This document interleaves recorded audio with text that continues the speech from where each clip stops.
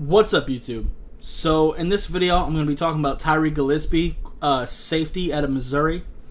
Now, this dude is fantastic. He is a senior, and he plays like it. He plays like he knows what he's doing. He's 6 foot and 210 pounds, so size-wise, you would probably think strong safety. And I think he can play strong safety, but I think he can do a lot of other things too. First of all, he's pretty damn fast. He's got some range to him. Now, I wouldn't say he's like a super rangy safety, you know. Like, he can be a single high safety in a pinch, but I don't want him doing it a whole lot. But if you're doing halves of the field, like if you're a cover 2 team, this dude is perfect for you. If he just has to go from the hash mark to the sideline, I think that's perfect for him. Because he definitely does have enough speed to close there. But I'd say that his speed and ranginess is very good, but I wouldn't call it elite. But it is better than all the safeties I've seen so far. But I still have a little while to go on that. He's also very, very good against the run. His IQ, I don't know if I'd say his IQ, more so his instincts are very good. He's very good at sniffing out where the ball carrier is trying to go and going to make a tackle. And he is a thumper, man. He loves to hit. He relishes contact. Najee Harris is debatably the best running back in this class, and he's mostly known as a power back. If you're watching this video and you're familiar with the draft, you probably know who he is. This dude stopped Najee Harris in his tracks on the goal line by himself. I'm gonna let that sink in. They collided. Najee Harris went backwards. So that told me everything I needed to know. And this dude hits everything.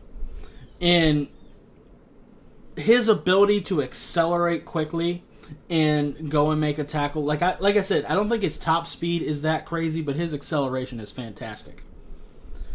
He's a very, very solid tackler. Not only can he hit, but he will also wrap up on you too. His hips are really good. He doesn't struggle to flip his hips in a hurry to make whatever play he needs to make, depending on the situation. I will say he doesn't have any interceptions, but based on the film, people don't really throw at him that much. He's pretty damn good in coverage, in zone and man. They put him up against Kyle Pitts from Florida, and he did pretty well against him, to be honest. I think he can be a fairly solid tight end buster in the NFL.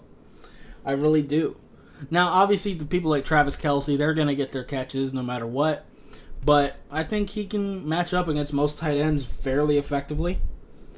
And like I said, he can play some single high things. I just wouldn't want him to do it too often because the really fast receivers will give him some challenges if he's got to get to the sideline quickly. Let's see. And I also seen him move around quite a bit. They put him at free safety. They put him single high. They do cover 2 things with him. They put him in the slot. They put him in the box. They just do a bunch of things with him, and I would too. I think he can bring a lot of things to you, especially based on what matchup you're up against. So if you're like against, if you're against, say, San Fran, where their biggest weapon is George Kittle, you're probably going to want him in the box to guard George Kittle. If you're up against, I don't know, the Packers, right? You might want to have him back a little bit, or even Kansas City. Just name a passing team. Steelers right now, whatever. You might want him back in coverage a little bit more. And he's good at man and zone. He's got fantastic instincts. He reads quarterbacks' eyes very well. He just hasn't had very many opportunities to get interceptions. But he closes on people very, very well. So I think he will probably end up with some picks in the league. Personally, as far as position goes, I think a cover 2 safety would be ideal for him. I think that would be the best fit. Just covering half of the field, not too much single high. You want 2 men deep. If you're doing stuff like that with him a lot, he's going to be very dominant. But even if you're not that type of team, he can play strong safety. He can play free safety. He can play in the box.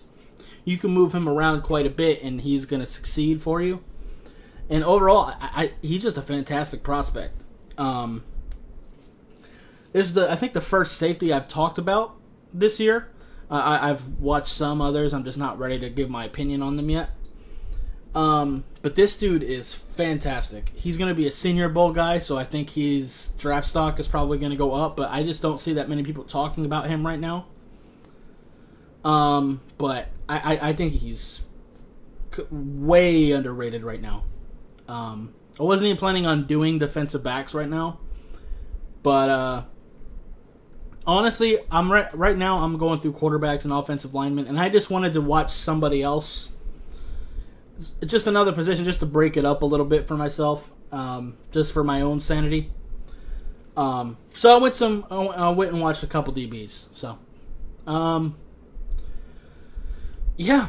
Anyway, I think that's going to be it for this video. If you liked it, I appreciate hitting that like button. If you have any questions or comments, leave in the comments down below. Subscribe if you haven't already, and I'll see you next time. Bye, guys.